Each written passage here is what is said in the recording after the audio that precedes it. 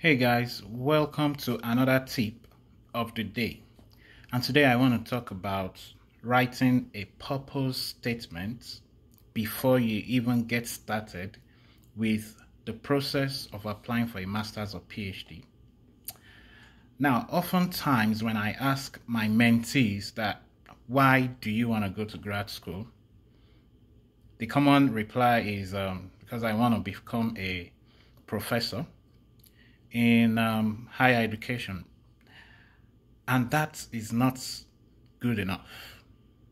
If you want to be very competitive, that is not enough. Now, in order to write an efficient purpose statement, what you need to think about is becoming part of a solution to a problem in your field. And I'll give you some few examples.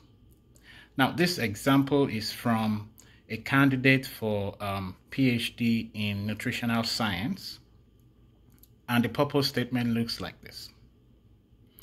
My goal is to make significant contributions to stem the prevalence of childhood obesity via high-quality research, training, and outreach. So you can see the problem and trying to become part of the solution to the problem, and how you're trying to becoming the part of the solution through high-quality research. So that shows you want to be a professor, but this is what you want to do while, you are a professor. So that's why she needs a PhD. So that is a classic purpose statement. Now I'll read another one from a candidate for an LLM degree, that's Master's in Law.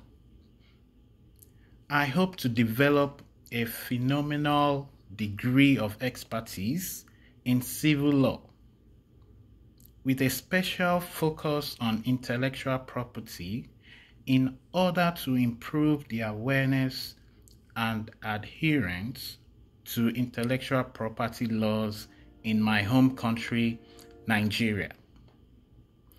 Now, if you can write an effective purpose statement, this will guide everything in your application, from choosing the right mentors to preparing your supporting documents like your statement of purpose, or even the cover letter that you would have to write to request for mentorship.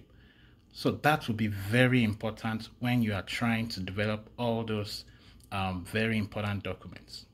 So your challenge today is think about your purpose for graduate studies, write it down, refine it as many times as possible, and you will be on your way to achieving success with your application.